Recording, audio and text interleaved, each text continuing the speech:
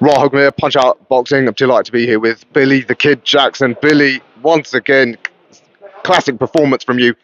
All action, and the last 4 rounds, just you two stood in front of each other and just traded punches. That's it. So I didn't have much left. I thought I was down in the cards. I thought I better start pushing this on. Hurt him a bit in the 8. He recovered all right.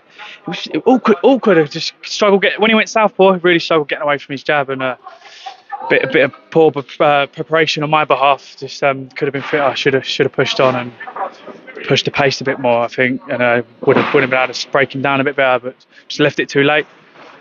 No, but a hell of a performance anyway, and considering how quick you've moved, plus you've had periods of inactivity. I mean, you stepped up. You were one of the first fighters to actually start stepping up early. I think it was in your 3rd or 4th fight. Fifth fight. Yeah. I'll be honest with you. I don't see the point in fighting a journeyman. It doesn't get you nowhere. I struggle to train for him, and I end up performing worse against a journeyman because I'm lazy. Whereas you put a threat in front of me, I got to train. I got to push on. You know what I mean? I got to fight. I got a fight ahead of me. I know that when journeyman there, I mean, you can turn up and do 4 to 6 rounds easy. No camp. Do you know what I mean? So I want that threat in front of me to push myself in training, and I can. Do you know what I mean? I'm thinking all training. I can't lose, and just push on. Main thing to gain from this, though, you know you can do the 10 rounds easily. You belong at championship level, and super welterweight is red hot. There's no shortage of other prospects and contenders. I spar a lot of them. Yeah, no, definitely. Just gonna have a little break. Hopefully, come back in the new year. To see how things go. Have a chat with the manager. Have a chat with my old man. See what I want to do. Really, weigh out my options. Straight back into sort of title level 10 rounders. I mean, if I get the opportunity to, and it's all right, then then there's no reason why not. But obviously, we've got to work our way back up. Sure.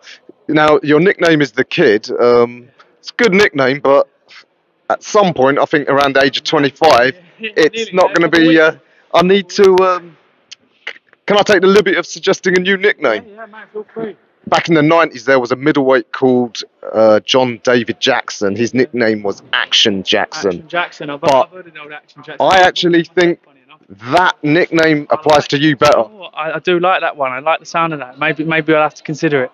I'll have to give you credit on that one if it does change. Well, yeah. John David Jackson, he was more of a slickster, so the nickname didn't go. But yeah, I think it's perfect for you. Action. I like the front foot fighter style of fighting. I want to be in wars. I enjoy it. Do you know what I mean? If my face don't come out looking like this, I know I ain't been in a fight. Me and you both, we love it, the way you fight. Absolutely can't wait to see you again. I'll let you go because it's been a long night. Probably March is what I'll be looking at. Maybe late February. We'll have a see. Just see what I want to do really. All right, Billy. Can't wait to see you again. Have a good rest, and yeah, thanks again for a great night. Have a lovely night, boys. I'll see you soon.